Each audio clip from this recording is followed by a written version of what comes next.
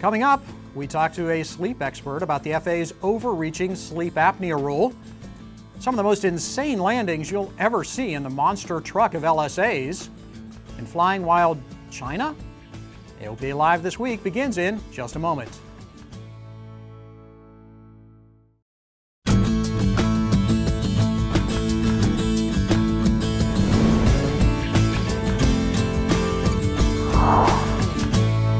The FAA is getting a wake-up call.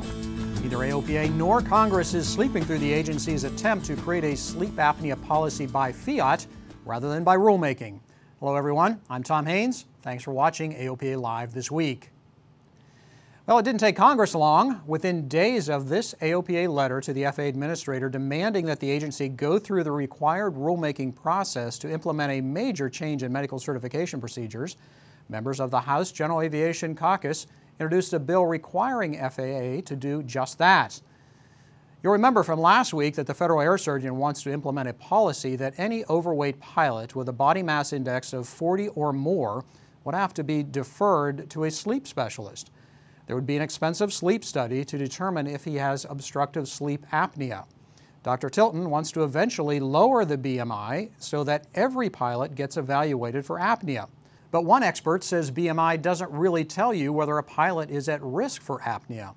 Dr. Conrad Backer is a board-certified sleep specialist practicing here in Frederick, Maryland.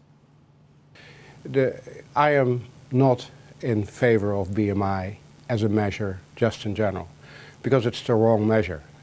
For example, the only reason we have a BMI number is because it's simple. Most people with BMI over 40 may have a maybe 50%, probably less than that chance of having sleep apnea. Dr. Backer advocates a combination of indicators to determine if a sleep study is warranted, including a neck size of 17 inches or more, along with other comorbidities such as high blood pressure, irregular heartbeat, or diabetes.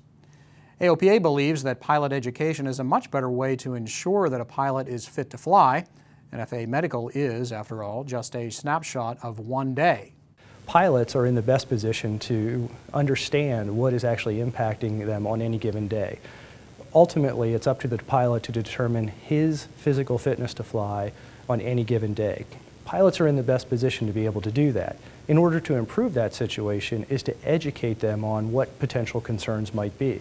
That's actually the basis of the AOPA EAA third-class medical petition, which hinges upon educating pilots to be in the best position to determine their physical fitness to fly on any given day. You can learn more about obstructive sleep apnea in the medical section of our website, and you can read more about the FAA's proposed policy and AOPA's response on aopa.org. Sleep apnea is a very serious medical disorder. I'm glad it's on the radar screen of the FAA. I don't necessarily agree with how they do it. Well, turning from medicine to machines now, here's one where you wonder how they do it. Imagine a 400-foot strip on a 20% grade, trees on either side, obstructions on either end. Now, imagine landing on just the last quarter of that space. AOPA pilot senior editor Dave Hirschman did just that when he flew the Just Aircraft Highlander Super STOL.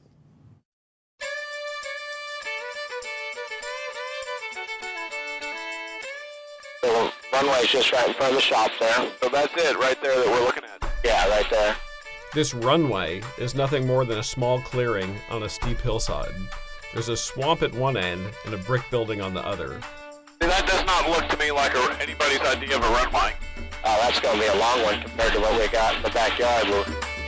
Yet this is the place that Just Aircraft has chosen to prove its Highlander Super STOL, a two-seat backcountry aircraft that brings monster truck sensibilities to the light sport aircraft market.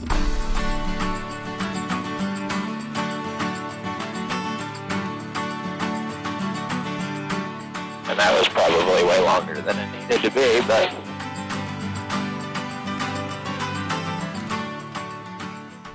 Leading edge slats, 40-degree Fowler flaps, and vortex generators allow the Super STOL to fly at incredibly high angles of attack, and there's no such thing as a power-off stall.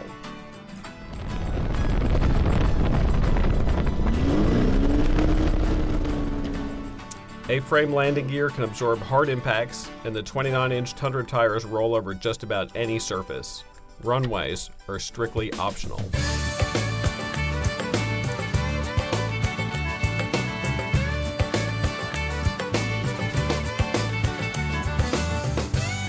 And then we can just pull back, start slowing the airplane down.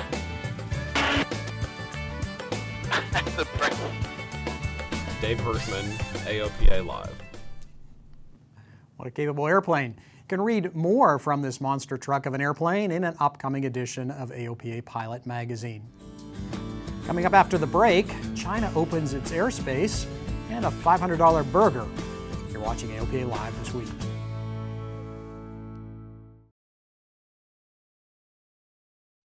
Welcome back to AOPA Live this week. Another step forward for the Small Airplane Revitalization Act. It's now been signed into law.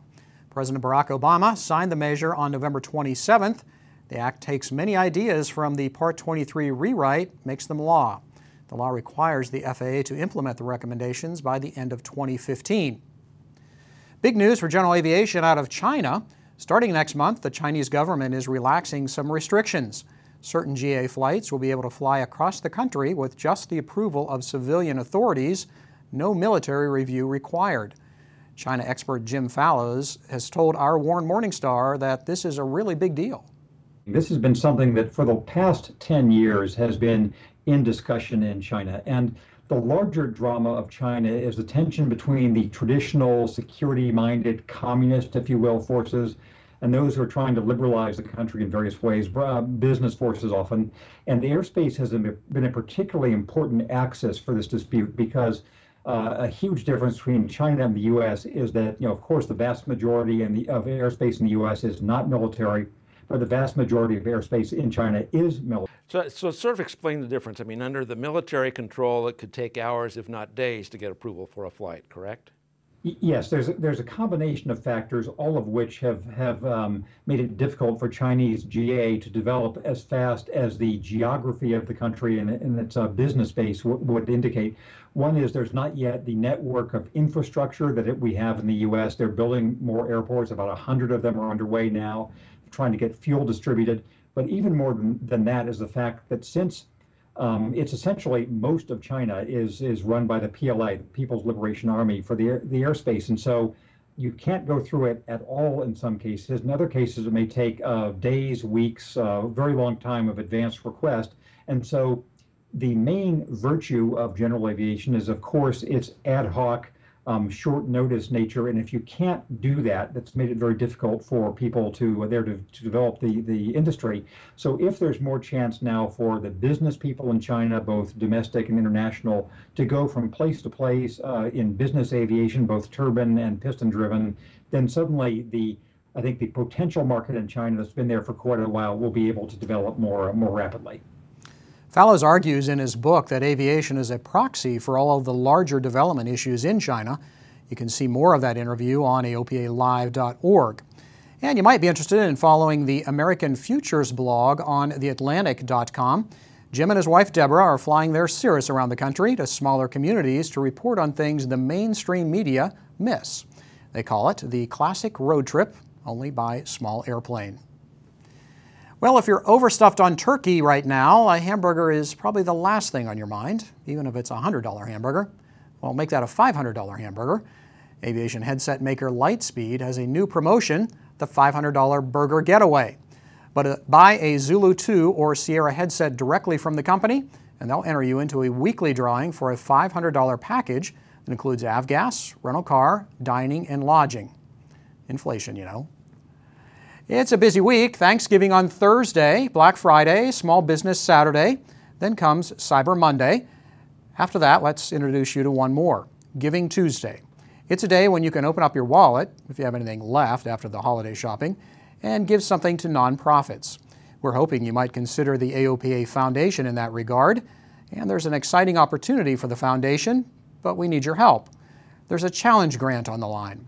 A donor is matching $1,000 per donor for every person up to 50 who joins the Hat in the Ring Society. That requires you to give $1,000 or more. AOPA Foundation Donor Relations Specialist Justin Basso says you can really be a leader by throwing your hat in the ring. Your money goes to preserving airports and advancing aviation safety, as well as our Giving Back program, which funds many scholarships like Girls Inc., which is teaching young women how to fly through hot air balloons and various other aviation activities. Those are the key important things that we're so excited about to present to all of our members that throw their hat in the ring. You can find out more at aopafoundation.org. And that's it for this holiday week. We hope you have a wonderful Thanksgiving. We'll waddle right back here for another show next Thursday. We hope you'll join us. I'm Tom Haynes. Thanks for watching.